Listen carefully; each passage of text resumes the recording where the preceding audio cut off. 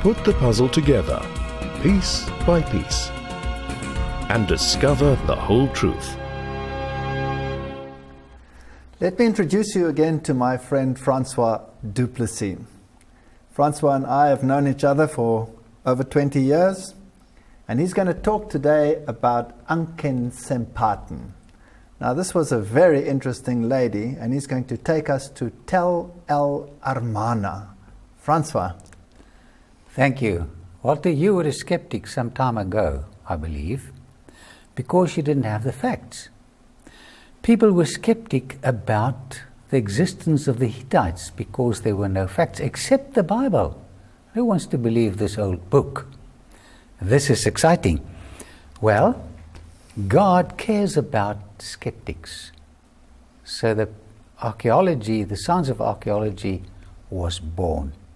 And then the discoveries came. Now, the first monotheistic pharaoh lived here at Tel El Amarna, as Walter mentioned, and he believed in Ma'at, truth, the whole truth. Truth is never popular. Now, I visited his tomb, the only one on the eastern side of the Nile, because he didn't believe in the immortality of the soul. He believed in the person who sleeps after death. He read the story of Job. Here you can see a picture of the family, Akhenaten, Nefertiti, and some of their daughters, Mekhetaten, Meritaten, Nefer-Neferuaten, and then Ankensempaten. She later married Tutankhaten. All ends in A-T-E-N, referring to the fact that they were monotheists. Now, it's interesting to visit the tomb of Tutankhamun as well as his treasures in the Cairo Museum. This is the death mask of the man. Now, in the year 1887, you're looking at a woman at Tel El Amarna, a peasant woman discovered 400 tablets inscribed in Akkadian cuneiform. Well, you can read them in the Louvre Museum nowadays. Here's an example of one. For the first time, archaeologists found the name of the Hittites on these clay tablets. So the skeptics, God provides for skeptics. Here's the proof. And you're looking at Hattusas, the capital of the Hittites. Hugo Winkler, a German archaeologist, in the year 1908, discovered a published letter by Mursilis, his son. And this is what the letter reads. People say that you have many sons. Give me one of your sons, and he is my husband and king in the land of Egypt. This email came from Ankensempaten. And the king opened his computer and he read this. Well, Supiluli Umas, this king from Hattusas, besieged Carchemish, and for a year he ignored the email from Ankensempaten. On his way to Tel El Amarna, he was killed. Francois, may I interject? Why is she now Ankensempaten when she was Ankensempaten before then? She had the truth, the whole truth. But to be popular in those days, you had to become a polytheist. And she changed the name to Ankensempaten. Amun was the main god in the pantheon of Egyptian gods. She lost truth and she changed it for the lie. Now, this is the tomb of Ai, who eventually married Ankensempaten. Ankensempaten asked the greatest king of the ancient world to give her his son to marry. Disappointments. Have you had a love relationship, a disappointment? You know, Supiluli Umas delayed 1 year before he answered Ankensempaten's email. Her future husband was murdered. And then she had to marry someone she didn't love. Did this happen to you? You know, we can contact God, telling him that we want his son to come into our lives to be our partner. He will respond immediately. This is the good news of the gospel. I spoke to her image, a statue in the Karnak temple, and I said, Ankensenamun, your dreams of marrying a young prince were shattered. He never reached you. But there is another prince, Jesus Christ, who never disappoints. He always responds to the call of the lonely, empty heart. God bless you. Put the puzzle together, piece by piece, and discover the whole truth. Today we're going to talk about mammals. Now, mammals are the latest of the arrivals on the evolutionary time scale, according to the scientific fraternity. And we're dealing with the last 40 million years of time. Smaller mammals were there before then, but the real mammal explosion we find in the upper layers of the geological column. And we find these amazing creatures, and they're situated up here in the tertiary layers, way up there. We find the mammalian explosion. And so it is assumed that because they appear in the upper echelon of the geological column, that is when they evolved. Now, of course, they do also occur lower in the geological column, together even with the period of the dinosaurs. So this is not strictly speaking true. There are other explanations also why they could be at the top and not at the bottom, because this scale of fossilization may not be related to time as much as it is related to events such as flood events, catastrophes. Animals float, some don't. And there are many reasons as to why we can get a sequence which does not necessarily reflect the sequence in time. But nevertheless, the mammals are there at the top of the geological column. Again, if you look at the fossil assemblages, you find some amazing features. For example, here in the British Museum, they have this amazing exhibit of this fascinating fossil, and the inscription reads, Mammal Graveyard. The fossilized remains of an antelope, a gazelle, a horse, a carnivore are preserved in this slab. The fossils are surrounded by floodplain deposits, suggesting that the animals were swept together by torrential floods. There is no weathering and little damage to the fossils, so they must have been buried quickly.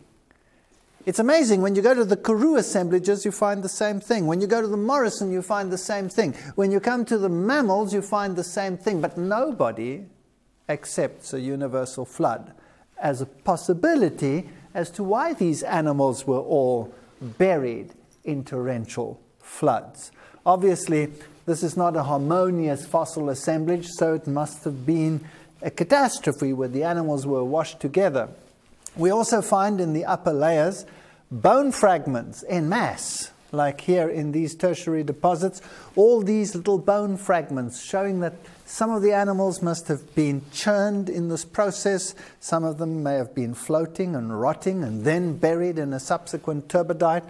So this shows an abnormal situation, not your millions of years of chance fossilization here and there, but catastrophe. And that's exactly what the Bible would describe. We find fossil graveyards such as these. Now, surely this is not slow fossilization, chance fossilization over long periods of time. It smacks of catastrophism. In fact, that's the only logical conclusion one can come to. People will say these animals lived in the floodplains. But like I said before, floodplains stretching over hundreds of thousands of square kilometers, highly unlikely. It takes a stretch of the imagination. But here we have sea urchins buried together under the oceans. So again, floodplain deposits under the ocean. These were turbidites. These were catastrophes taking place even at the level of the sea and under the sea. Well, here we have a look at some of the marine mammals that we find. They're an interesting misnomer in the evolutionary timescale. These creatures appear suddenly, and the older paleontological textbooks will admit this quite freely. The newer ones change the nuance and hide it in paleontological jargon, but the fact is, these animals appear instantly. Now, isn't it fascinating? that these animals should have been derived from land animals because the mammals evolved on land. See, the scenario goes that the animals, the fish, first started to encroach upon the land, then the amphibians, then the reptiles, and out of these the mammals developed. And now the mammals were land creatures, so how come we have all these marine mammals? Well, the theory then goes they secondarily re-entered the watery areas. So, for example, we have hippopotami, which are water-living creatures, and so the assumption is that similar land eutherian mammals secondarily encroached in the marine environment and then populated it. But now, imagine the change that must have taken place. From animals that walk on all fours with tails and structures suited to land environments, they have to return to the waters, lose all those anatomical features, develop a totally different musculature, a totally different physiology in terms of breathing, a total revamped, physiologically, anatomically, an entire reconstruction of the creature without leaving a trace in the fossil record. Surely that doesn't make much sense. Here we have marine mammals. Each of them we find in the fossil record already fully established as we have them here. The cetaceans, the marine mammals, the giant mammals, when they occur in the fossil record, there they are. Of course, there were other creatures living in the sea which don't live there now, which is part of the extinction scenario. The largest mammals, the largest creatures that ever lived are these giant marine cetaceans like the whales. And the ancestral story becomes very, very intriguing. There has to be a link between creatures that had legs and creatures that do not have legs.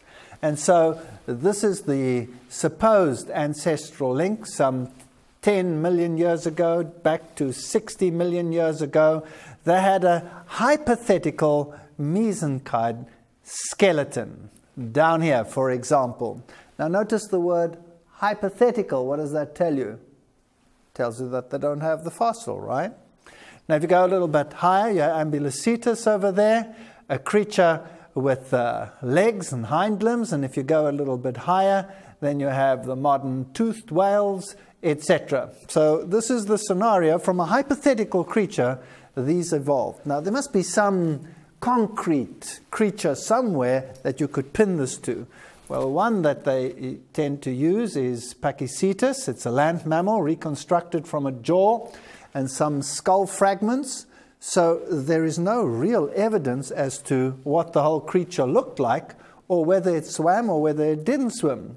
Ambulocetus had hind limbs, was obviously able to walk, and it needs very imaginative reconstruction to even attempt linking it with whales. Another creature at the bottom, a Basilosaurus, a serpentine creature, was not related to whales, but is sometimes used as a possible intermediary. These were creatures in their own right, had nothing to do with whales, but there is nothing else left. They will talk about varieties that you have, for example, a shift in the respiratory opening that you find in whales. Well, you have varieties of positions even today. That's natural variability in the gene pool. Now, Charles Darwin speculated that bears gave rise to whales. Because bears like to swim in water, he conjectured that they somehow lost their legs and eventually, over millions of years, turned into whales. The trouble is, all these creatures appear in the same fossil assemblages at the same time, the same time scale, with no evidence of this large-scale anatomical change. They will talk of little bone fragments representing ancient hips in some of the fossil finds. These bone structures occur in modern whales, but they serve a purpose. They are not structures that resemble something that existed in the past. They are necessary today. They are there for muscle attachment. They serve a purpose. They're not a relic of evolutionary processes. Here is a study that was done at Loma Linda University on some of the whales in diatomaceous sediments in Peru that were found. And what is interesting is that we find these whales in the fossil assemblages as fully articulated, absolutely intact. Now, what does that tell us? This tells us that this creature, or this huge number of creatures, because there are whales lying all over in this particular scenario. There's one over there, there's one over here, and various ones lying in close perimeters. All of these whales must have been buried instantly. Now think about that. What buries a whale instantly if it isn't a mega catastrophe, a mega mudslide such as we do not see in today's world? Here are modern whale carcasses. They become disarticulated very rapidly, but these fossil finds are fully articulated, showing a totally different environmental circumstances. When they lie under the sea, they also become disarticulated very rapidly. So this must have happened instantly. Again, there's a pointer to catastrophism and not long periods of time. Well, let's turn to some other fossils. Here we have a fossil bat. Now, the interesting thing about fossil bats is that they're very large, larger than anything that we find today. Now, does that make them primitive, or does that make them advanced? That's the question we have to ask ourselves. Primitive or advanced? Well, they're exactly the same as modern bats. There's no anatomical difference in terms of their skeletal structure. And when they appear in the fossil record, they are fully formed. There are no half bats, quarter bats, three-quarter bats, fully formed. So surely this points to creation rather than to evolution over time. Now, when you turn to the textbooks of the mammalian periods where the mammals reigned, you will find these interesting pictures of these huge creatures, so very different from what we find today. And the idea is posted in the mind that the world millions of years ago was very different to what it is today. So, for example, you will have the giant mastodons roaming the earth, the giant sloths, the saber-toothed tigers, and it is made to appear as if this was the world then, and what we have today is a totally different world. Well, in actual fact, that's not true at all. Because when you had the saber-toothed tiger, you had tigers with normal teeth as well. That was the range that you had, the variability in the gene pool. And over time, that variability was reduced. That is not evolution. That is particularly interesting in terms of change over time, rapid or slow. Obviously, the entire gene pool accommodates everything from small teeth to large teeth. And then by natural selection, which is a process, eliminating the less fit, which I don't have a problem with, except in terms of making it a progenitor of new forms of life. It's just sorting out what is already there. So these are unfair conjectures as far as I'm concerned. Let's go to the tar pits of the world. This is L'Abri. Notice the bubbles rising from the tar pit, which shows that gases are still escaping from these tar pits, which means that if they were millions and millions and millions of years old, surely the fermentation processes involved in the creation of these pits should have been completed many million years ago. These Coke bottles should have been flat by a long time. So what happened here? Creatures approached these tar pits, thought they were areas of water. Some of them encroached into them, and then they got sucked in by the process. In their fear, they cry out, predators come, and then they show at these pits how these saber-toothed tigers came along and ripped into them, and eventually they became subject to the same demise. And so in these tar pits, we find these beautifully preserved skeletons of this giant mastodon. Now, think for a moment. A giant mastodon, is it a primitive relic of something that was so different in the past to what it is today, or is it just a giant elephant? Surely it's just a large creature, just as complex and advanced as anything that exists today, just larger. If we go to the giant sloths, These creatures over here, which we don't have around today anymore, are depicted as being ancient. Now, when I was lecturing in this subject, I used to show the students at the university the Life on Earth series. And in one of these series, they have the story of this giant sloth, and it really amazed me, because they found skins of these creatures still intact on some of the haciendas in South America. So how old can these creatures really be? If some of these creatures are found with fully intact skins, surely we're not talking millions. There are even some that feel that these creatures are alive today and plan exhibition or expeditions to go and find them. Well, here's the skeleton of a giant sloth. And that's an actual life-size replica outside in the yard at Labrie. So you can imagine these creatures were very large. But as I say, the skins of them are still intact today. By the way, you find the same thing with the giant kangaroos in Australia. You find skeletons with skins intact. And they say, yes, but this is because the oxygen was different in the caves over millions of years. Over millions of years, I don't buy that too readily.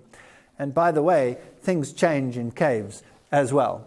Giant bisons, what is the watchword we're talking about? Giant sloths, giant elephants, giant bisons. That sounds like devolution over time rather than evolution. As I have shown you before, these beautiful creatures, the saber-toothed tiger, they have a list of them, or a whole exhibition of these in Labrie, and you will see that the tooth size ranges to smaller than present-day tigers, to the extreme of the range, the saber-toothed tiger length. Now, is it fair to represent the one extreme as the norm? That doesn't make sense to me. You should take the middle of the road. So here we have a modern tiger and a saber-toothed tiger next to each other, and obviously a creature with such long teeth would eventually be at a selective disadvantage, and the extremes of the range would be cut off. But what would you be left with? You'd still be left with tigers. Here is a dire wolf. Again, the watchword is giant dire wolf. Now let's have a look at these interesting creatures that were frozen in time. We have a scenario in the world out there that the world was subject to various ice ages over millions and millions of years of time, and that these ice ages lasted for some 100,000 years. Now, there are so many theories regarding ice ages that it boggles the mind. And there's a very simple reason for this. If you want to have an ice age encroach upon the earth over a long, long period of time, let's say hundreds of thousands of years or 100,000 years, or any long protracted period of time, you're going to run into a problem. And this is the problem. As it gets colder, you have less evaporation. As you have less evaporation, you have less precipitation. And if you have less precipitation, then you cannot have glacial advance over thousands of years. So you have a thermodynamic problem in this whole theory of prolonged, protracted ice ages. So there's another way of looking at ice ages, and this is that they were short, fast, and had different reasons for their occurrence.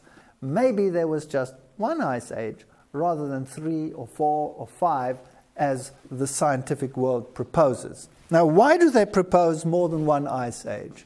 Because they find these scratches in the rocks. Now, we know that these scratches can be caused by rolling sediment in mud flows. So catastrophism can produce those same scenarios instantly without having to revert to hundreds of thousands of years of time. So let's have a look at these creatures. Now, the mastodons roamed the earth some 40 million years ago. Now, previously, scientists put these creatures way back into the past, many millions of years ago, as a strange phenomena in the evolution of mammalian life. And as they got frozen, some of the pictures depict wolves and other creatures. Of course, in the ice, you have all kinds of creatures that are trapped there, and not only cold-adapted creatures, which is rather strange. Beavers, for example, all kinds of creatures in these ice beds. Now, here we have a dig where they're digging up these particular creatures in the ice. And the interesting thing is that the meat is still intact. If you go to Alaska, and there is a big thaw, and as we are warming up at the moment in a warming phase, the thaw becomes more and more, so the aroma becomes more and more. In other words, these things are still rotting. The animals can still partake of the flesh of some of these creatures as they are being unearthed. So my question is this: how many millions of years have they been lying there if they're still edible to some? Here they are digging up some of the remains of these giant mastodons of the past. Here's a mastodon embryo that was found. Here is a ice cone, and this is used as evidence for very, very long time periods. But there could be event periods. You see, each one of these ice cones has rings on it. And these rings that we find over here on this cone are supposed to be year indicators. And you can count them, and you can get to many, many, many layers. And therefore, it is supposed that this happened over very long time periods. However, there are also cases of aeroplanes that made crash landings on these northern islands, and that were buried in snow, and they have many layers above them, far more than the years indicate. So these could be event layers, a snowstorm, a thaw, whatever. It doesn't necessarily have to depict long ages of time. In fact, when you go to the glaciers of the world that are supposed to be relics of ice ages lasting hundreds of thousands of years, here such as at Athabasca Glacier, it is found that these glaciers advanced and are receding far faster than the scientific world ever anticipated. These glaciers are in a giant melt at the moment, and here you have the year signposts of where the glaciers were in the past. And so the scenario is that complete glaciation, instead of lasting hundreds of thousands of years, could have taken place in a few hundred years. That really cuts the geological timescale down tremendously. Yes, there were ice ages. We have lots of evidence of glaciation. The question is, over what time period did they take place? Here we have some beautiful glacial lakes in the north of Canada. Now, what could have changed that produced this sudden climatic alteration on the planet? Well, some conjecture that meteors struck the planet, and this is also one of the theories that is used for the extinction of the dinosaurs, although the dinosaurs are lying in watery mass graves. But let us have a look at this possibility. We find a lot of meteor impacts on the surface of the Earth, and this could have produced tremendous volcanism. Here we have the Great Arizona Crater. There are huge mega craters in Siberia, along the coast of Africa, and so the Earth was subjected to a period of bombardment. Well, this would have produced tremendous volcanism. Now, a volcano spews out ash and gases, and these can shield solar radiation. One volcano, Mount St. Helens, for example, reduced the average temperature of the Earth quite considerably, and a large one like Krakatoa can do so even more. Now, during this period of volcanism, we might have had up to 80,000 volcanoes exploding in the Ring of Fire, the Mid-Atlantic Ridge, all of these areas, and we find a lot of evidence for volcanism right on top. Like here we have them in Washington State, for example. And this could indicate a period of shielding. Here we have dikes within the rocks showing a period of tremendous volcanism. The Ring of Fire, St. Helens eruption, all of this dust shielding the solar radiation and causing a tremendous drop in temperature. So you could have had a rapid ice age, and it didn't have to necessarily take place over millions of years. Now, we have to look at the transition from all of this mammalian evolution into the evolution of man. And we will continue with this after a short break. Put the puzzle together, piece by piece, and discover the whole truth. Put the puzzle together, piece by piece, and discover the whole truth. We were talking about the dawn of man, the last little cherry on top of the evolutionary advance from the simple mammals up to this bipedal intelligence roaming the planet. Now, the evidence that is presented seems so overwhelming that there really is all this evidence for evolution. When on the other hand, you read between the lines, there is no such evidence, absolute evidence. Here's an interesting cave drawing. It's a cave drawing of a mastodon. Now, this presents a problem, because remember, on the evolutionary time scale, these creatures existed eons, millions and millions of years ago, and then went extinct and gave rise to the more modern creatures that we have today many millions of years later. But if there are cave drawings of this creature, then obviously man and these creatures must have been contemporaneous. We also find interesting phenomena of human spearheads and things like this in some of these creatures. So surely man and these creatures were contemporaneous. Now you have a problem. Do you take the dawn of man back, or do you bring the end and the demise of the mastodons forward? Well, you don't want to take man back. That wouldn't fit the evolutionary time scale, after all. We're the cherry on top, right? So you have to bring the other one forward. So it's easy to adapt when the evidence demands an adaptation.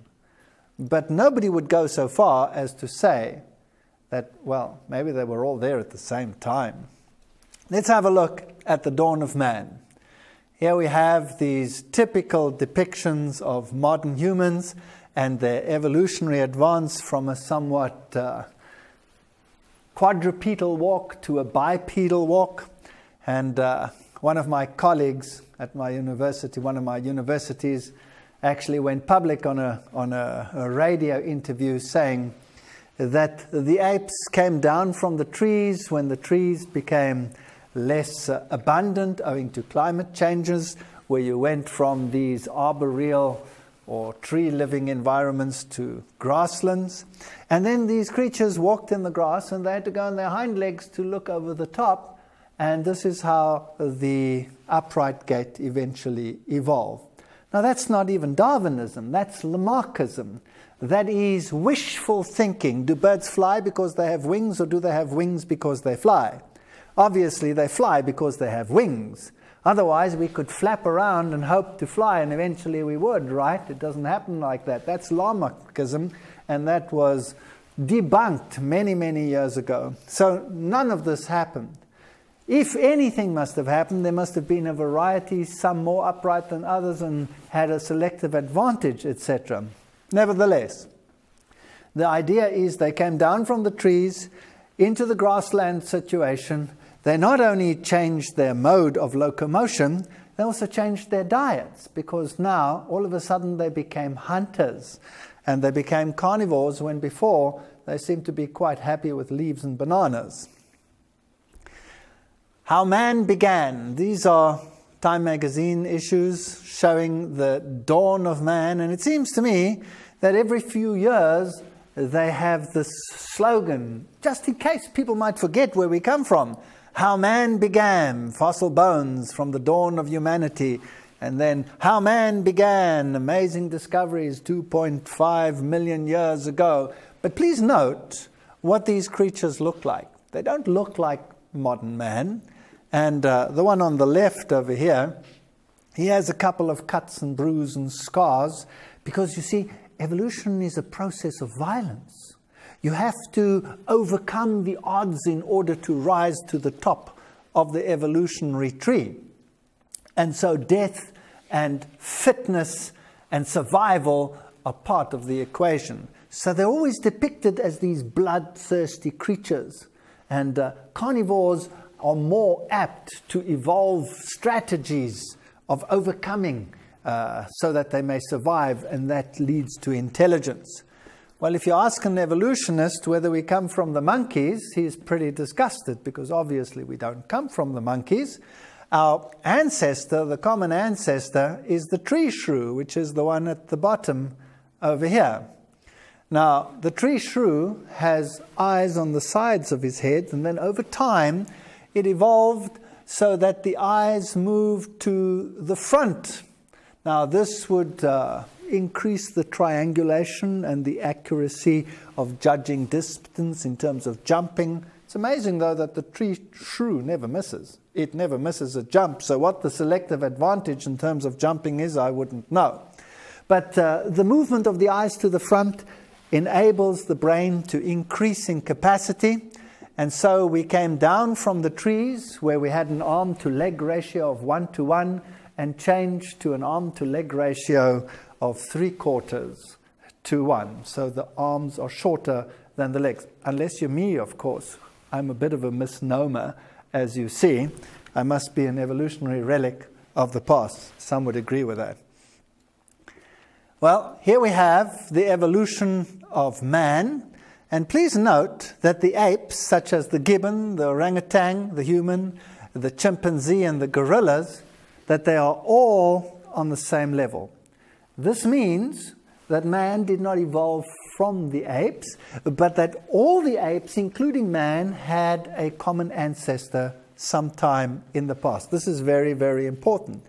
Now, it is also the case with all the fossil finds that we have.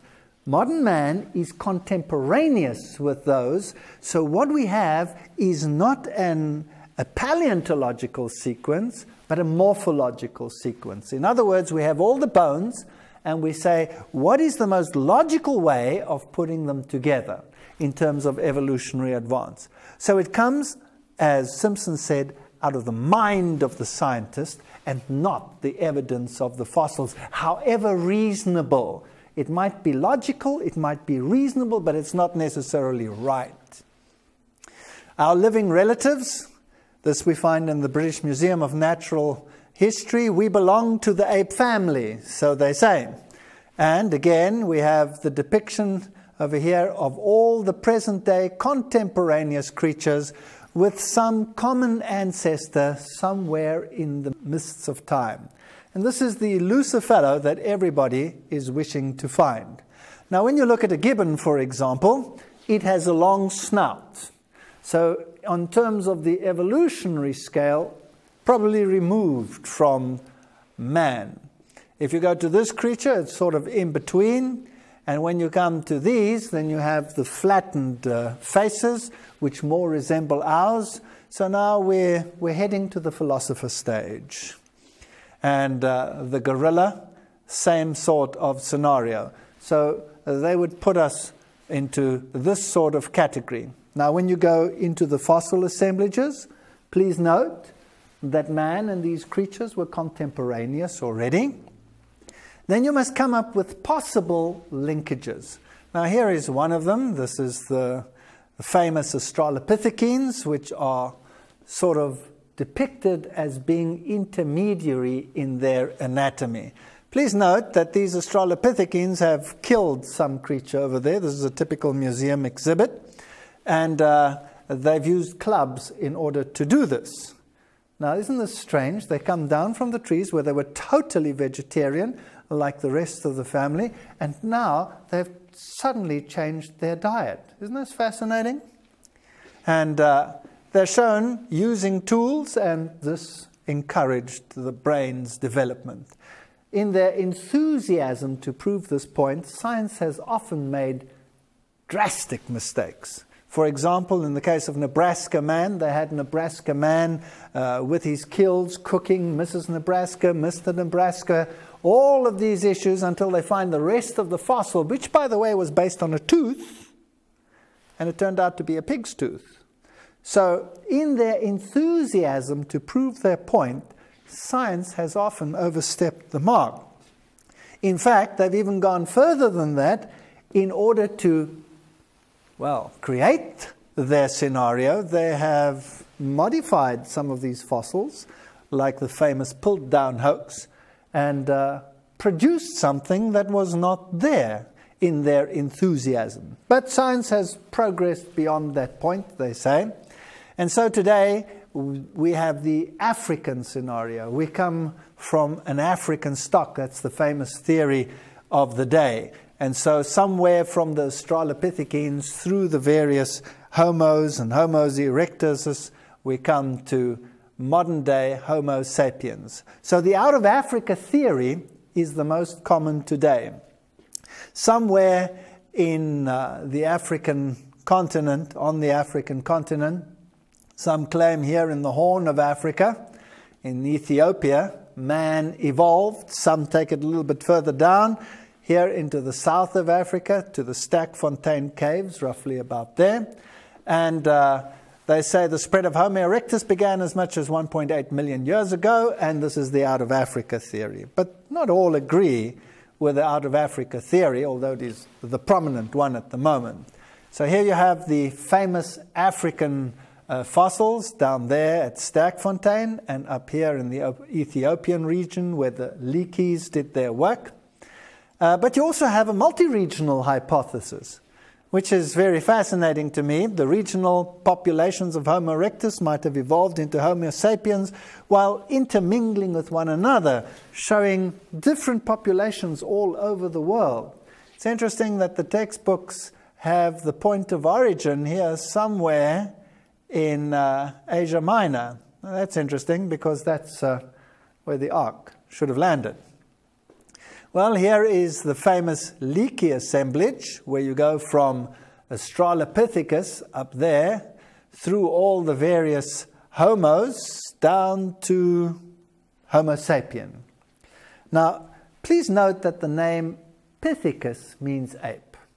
Australopithecus means ape from Africa. So here we have this African ape. We have three types: Australopithecus robustus, which was the robust one. We have afarensis, the one which comes from afar. And these creatures lived here contemporaneously. So they have them classified as three species. It's interesting that some of them had a ridge across the skull and others not. But did you know that modern apes, the males, sometimes have ridges and the females don't? So that's not necessarily a criterion. Here in the Olduvai Gorge, they found tracks in stone. Now, obviously, these were made by the Australopithecines, so it is supposed. But man was there already. He was contemporaneous. He lived in the same region. So here in Olduvai, although you find Australopithecine skulls, you also find remnants of human populations. And there's no evidence that the footprints were made by anything other than humans, particularly since apes have an offset toe, which humans have, and the footprints depict more of a human nature than an ape nature. This is the famous skull in the Kenya Museum of one of these famous Australopithecines. So that's the one line. Now, here are the Australopithecine skulls. All of them are ape. So there's nothing intermediary about them. They're either 100% ape or they're 100% hominid. Here you have the hominid skulls, and again, they're human with varieties, just like we have human varieties of skulls today. And nobody would imagine classifying them any different in this time in which we live. This is the famous Johansen, who was famous for the Lucy discovery, and Lucy grabbed the world. In fact, this was one of the posters that was used in the International Lucy Day, where they had posters of this nature all over Europe. And you can see the dawn of intelligence in those eyes as she is evolving. This is a depiction in the British Museum. Is Lucy more closely related to humans than other Australopithecines? Note the answer. This question is still unanswered, partly because each kind of Australopithecine has unique features that could link it with human beings. Now, isn't this amazing? Australopithecines are apes. They say we have so many remarkable resemblances to apes. And one of the most favorite ones, of course, is the similarity of the DNA. We share so many common genes. Well over 95% of the genes are in common. But these are only structural genes, not the controlling genes. And a tiny little percentage would make a huge difference. What if we shared 75% of the genes with a particular species? Would that make us related? Well, if it did so, we'd be related to the banana, because we share 76% of those genes. So I'm not too enthralled by the similarity of the gene pools. Well, here we have all the Australopithecines using their tools. Note how they have advanced over time, how they are gathering wood and forming social groups. This is the famous Lucy skeleton. And Lucy is supposed to have been an intermediary, but there are so many gaps in this particular fossil. For example, the skull, which we find at the top there, is 100% ape. The arm-to-leg ratio is supposed to be midway between human and ape. But there are so many gaps, there are so many pieces missing in these arms and in these legs, that how do you determine the ratio accurately? The hip is another feature which is often associated with a hominid type structure, a more human relationship, although not with this particular hip. So it was conjectured that the hip was distorted. Well, if there's no other hip to compare it with, then how can you say it was distorted? This hip was an ape hip. The knee is the one feature that is more human-like than you would generally find in apes, but then it was not found with the fossil. So how can you say that it belonged to this fossil? So there is nothing about this fossil which is anything other than ape. And some refer to it as a pygmy chimp, which I believe is probably the case. Here are the famous Stakfontein caves. I went to visit them in South Africa. This is the entrance to the cave, and it's a national heritage site. Outside is the statue of Broom. He was one of the early professors of my alma mater, where I did my undergraduate work. And he was, of course, a very famous evolutionist. And he had many, many fans in high places, like Field Marshal Christian Smuts, who was Prime Minister of South Africa. He was a great evolutionist and liked this philosophical stance. And here in the caves, we find these fragments of these ancient creatures together with many other animal fragments. Here are some of the stalactites and stalagmites in those famous caves. And these are not hominid fossils. This is my wife. And Francois Duplessis, who we see in the introduction to these lectures. And he's pointing to bone fragments here embedded in the rock. Now, this is not a layer, as it were, where life evolved. This here is a washed-in material. So the material was washed in over time and represents whatever lived in that environment. Here's a close-up of all these bone fragments in these rock layers. Here we have their own scenario. South African cave deposits contain bones of animals collected by many different agents. Some bones are washed in from the surface. Others are dropped down shafts by leopards, etc., hyenas, etc., etc. So these were washed in. Some would like us to believe, these represent levels where we have the evolution of life depicted. No, this is not the case at all.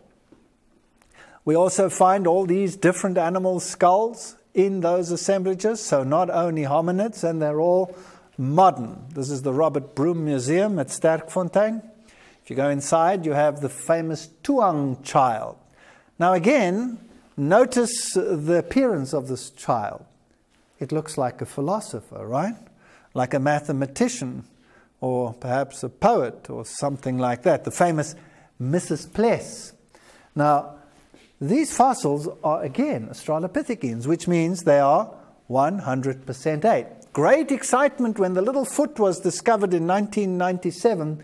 The world press was full of it, just as it is full of it whenever you find a toe fragment or a this fragment or a that fragment. Everybody gets excited. But what do we have? It's just another Australopithecine foot with an offset toe. So is there any evidence for the evolution of man here? Surely not. This is Dr. Ron Clark's little foot femur, which is on display in the museum.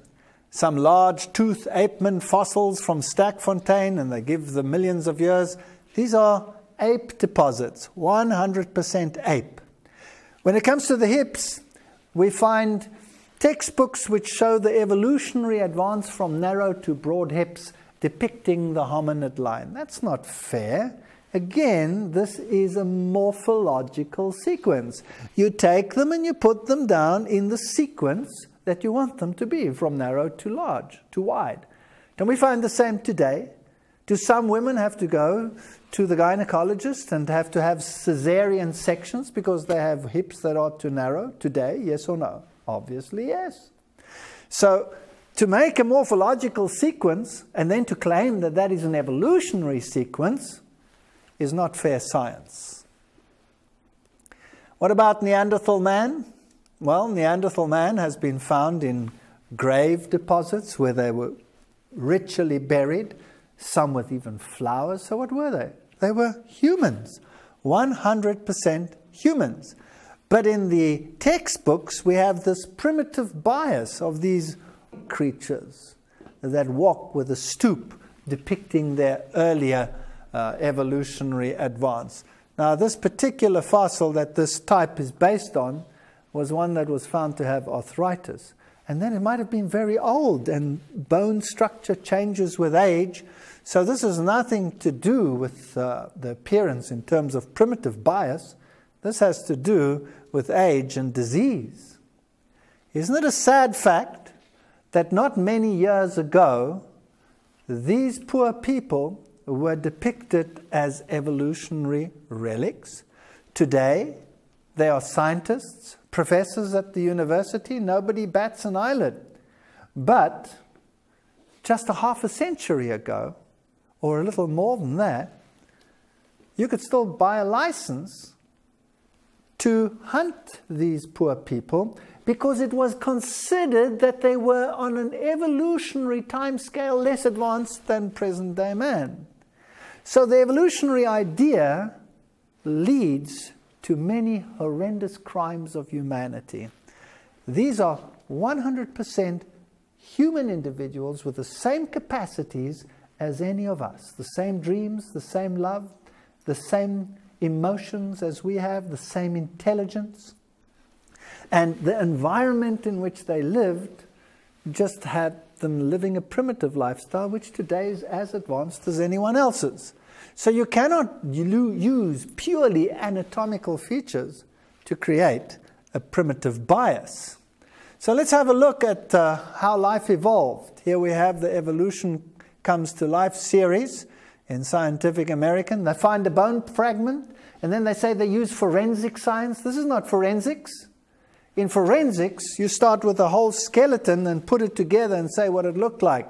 Here you have a fragment, and you come up with a skull. Eventually, you come up with the flesh upon that skull. Eventually, you put down the skin, and then you put on the hair and the clothes and the stare and the expression in the eyes. Do you get that from a bone fragment? I doubt it. This is bias. Bias, however fair, based on the paradigm in the head of the one who reconstructs the creature. And so you will find anything from primitive to advanced. My question to you today is this. In Genesis 1 verse 27 it says, "So God created man in his own image. In the image of God created he him. Male and female created he them." Do we accept the Word of God and say that there is no evidence for this evolutionary advance, and we are in the image of God, not to reflect His personality, His love, His watch care for each other and for the people on this planet? Or do we believe that our ancestor looked something like this? Well, I've put some different races on the bottom here, and you will admit that these are considered some of the most beautiful women in the world. The variety that was available in the gene pool made it possible for all the different varieties of man that are on this planet today. Choose thee this day whom you will believe. Either God, and if so, serve Him, or science. We are all unique, isn't that so? Join us next time as we look at the bigger picture regarding the great diversity that we have on this planet in the lecture on the genes of Genesis.